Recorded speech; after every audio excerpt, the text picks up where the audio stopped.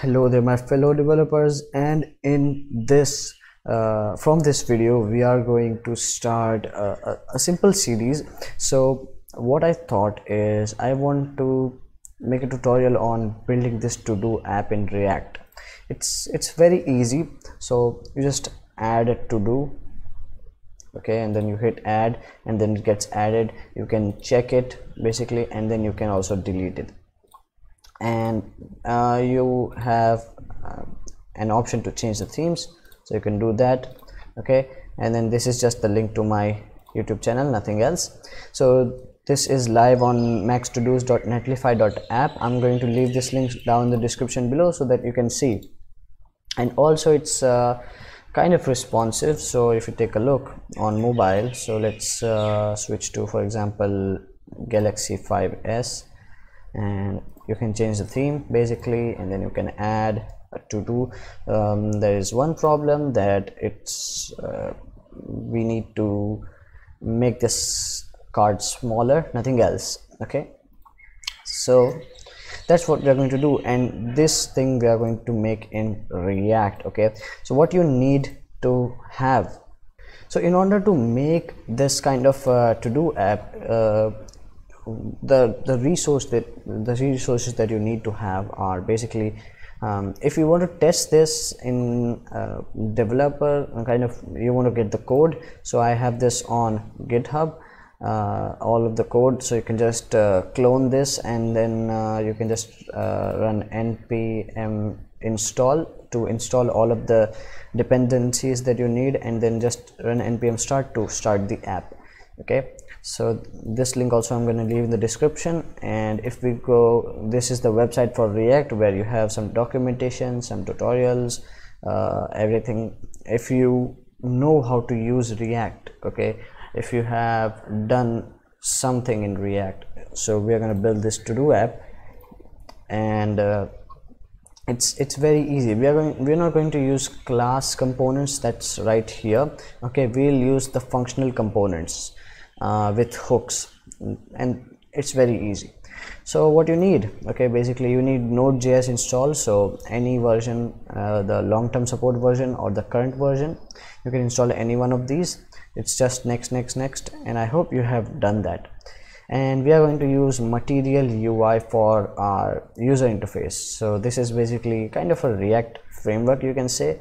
So it has components and also the components API. So and I did not find a lot from its documentation, so I styled however I can. I style whatever I can, and yeah, that's pretty much it, okay. The things that I found, I styled it like that, okay. Basically the buttons, this form, and that card also. So for example, play a game, you can enter, and then it just, you know, adding some buttons and then just checking it, whatever. And in the future maybe I will add a backend to it, so it will be fun, okay. Now what you need inside of your web browser, well, you if you are using Chrome or Brave or the new Edge that I'm using right now, or any other Chromium based web browser, so you can install this React Developer Tools extension that we are going to use a lot, not a lot, but yeah, we are going to use it. So you can just install that to see some because these developer tools help a lot to understand what is going on with the state, with the props, okay. So that's what you need. And if you're on Firefox, then you can install the developer tools on the Firefox add-ons. So yeah, that's it. So that's what we need with the browser. Now what you need in Visual Studio Code, well, I have created a folder, React to-do app, react-to-do-app. You have to create a folder without any spaces. And then what extensions do you require for that? Basically you need the first extension that I'm going to use is ES7 React Redux GraphQL React Native Snippets. This is a pretty long name, but it provides snippets for React, Redux, GraphQL, and React Native. It's a pretty good extension, and it has a very easy snippets, so I like to use it. Okay, for functional components and every type of component that you want. So you can also install it in Visual Studio Code. And the second thing, you will see import cost. Basically, if you require or import anything, you get kind of analytics here, that how large this file is. Okay, so something like that. Yeah, that's import cost, and yeah, that's it that you need. Okay, you can see all of my extensions. Well, so that's it that you need for your React app, and the theme I'm using currently is the Eva Dark Bold. Okay, it doesn't show up the shortcuts that every other theme shows up. For example, if I open up the Devistry theme, it shows this, but the Eva Dark theme does not. Okay, but no problem, it's a pretty good theme with a good kind of syntax highlighting. So let's start, let's do the setup. Okay, so what you need to do is you need to open up the terminal, new terminal. So this is basically I'm running bash, git bash inside of Visual Studio Code. This is just an integrated terminal. So what you can do is you can, inside of this folder that you have made, okay, just go inside of that folder, and if you have Node.js installed, then what you can do is you can just say npx create -react -app, and then you can put dot, and dot means that it will be in this folder. Okay, so the app will be created in this folder, not any other folder. So you just run this command, and what it will do is it will create a new React app inside of this React to do app folder. So based on your internet connection speed, it will install all of the dependencies that are needed. And yeah, so that's it. And maybe I will add a backend to it, so user can sign up, user can log in, and then they have their own to-dos. But for now, if you add a to-do,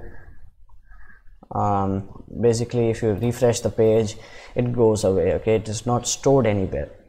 I'm working on a backend, and if I can't, then there's my friend who will basically who will make videos on the backend. I'm currently working on it, and maybe we both will work on it with MongoDB and Express. So basically the MERN stack. Okay, Mongo, Express, React, and Node.js. So it will take a bit of time, and then let's after it is installed, we'll come back. So once it's done, it will tell you happy hacking at the end, and then it will tell you that you need to go inside of this folder, cd react to do app, and then run npm start. So this we are currently inside of this folder, so we don't need to cd into it again. And yeah, it will create a bunch of files. So it will install the node modules, it will initialize a git repository for you. So if you want to use git, okay, then git ignore package.json. So inside of this package.json, if you see, let's close this out, you will have the dependencies, you will have the scripts, so to start the app, to build the app, to test the app, to eject the app. Okay, now let's remove something that we don't need.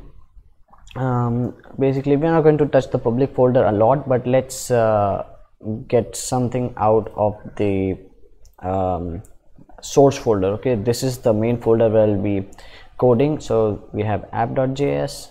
okay, so as you can see, we are importing React from React, and let's see this app how it looks like. So I'm just going to open up the terminal again with the Control-T hotkey, and then I'm going to say npm start. So what this will do is it will start our app, and it will open it up in our default web browser. Let's close other tabs so that it does not make a load on it. So this is the ready product, and this will be the this is the starting. So it will open up, it will start up at localhost 3000, and as you can see, this is your first React app. Edit source /app.js to save and to reload. Okay, so this is the React logo just moving around.